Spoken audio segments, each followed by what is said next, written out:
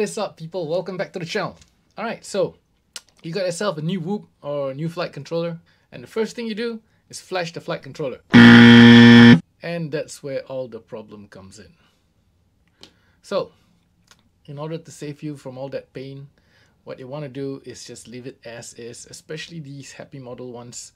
But if you're a first-time flyer and first time with dealing with FPV drones, then I suggest just fly them as is. This is the biggest thing that everybody should do, because these have been tuned specially for your personal enjoyment out of the box. So you don't really need to do anything except just making sure that they are bound to your radio. So I'm going to share with you a couple of steps on how to get this done, or if you have accidentally reflashed the flight controller and come across an issue.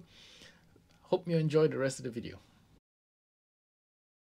Now the first thing you want to do is to make sure that your radio and the drone is bound, and before you do this you want to make sure that the firmware is of the same version, and this isn't specific to Express ELRS. If this comes with a v3.3, then this one has to be a v3 point something. Now if this is v2, then this one is v3, then make sure that this is v3 so that it'll match the firmware. And this is the same as any radio. If you have an Express ELRS radio or an Express ELRS module, it is the same. And you want to download the Lua script into your radio, and you want to use that Lua script to communicate with your radio and the quad.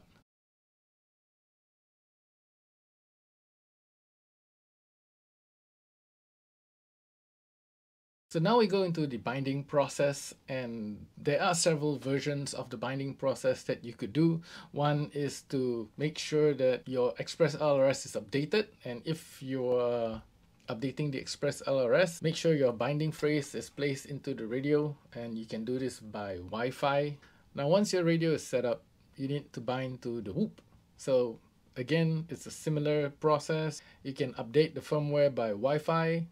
This one you can do by UART, by plugging in the whoop to the computer. Or the third process is the 3-plug method, where you plug in your LiPo, wait for the light to go off, unplug, plug in again, wait for the light to go off, unplug, and plug in for a final time, and it will go into binding mode. So all you need to do is turn on your Lua script on your radio and click bind. It should be bound like in a few seconds. If it doesn't, something's wrong somewhere. Firmware is not accurate. Next, you need to check onto your tiny whoop or micro or whatever you're flying. Make sure your AETR or TAER is synced to your radio. If you have one of them different, the tiny whoop on the screen of Betaflight will start spinning crazily. And finally, make sure the orientation of the drone is correct. As you turn the drone, you could see it on Betaflight. Pitch forward is pitch forward, pitch back is pitch back, your right is your right, your left is your left, roll right. If this is different, then you need to adjust the degrees and make sure that everything is in order. Once that is done, you need to check on the motors, make sure that they're spinning in the correct direction. Check the props and make sure those are spinning in the correct direction, which is the same direction as the motors. Motor orientation, 1, 2, 3, 4. Check those two. Once all that is done, everything should be good to go. Right, so I hope those simple processes help you in troubleshooting with your drones, your quadcopters, tiny whoops and micros or whatnot. And if there's any question, please feel free to comment down below, or join me in the Discord channel. And a big shout out to Amino Acid, AI Guy, and Chris Bridge, and all those of you in the Discord.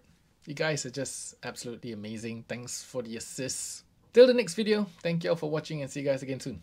Ciao.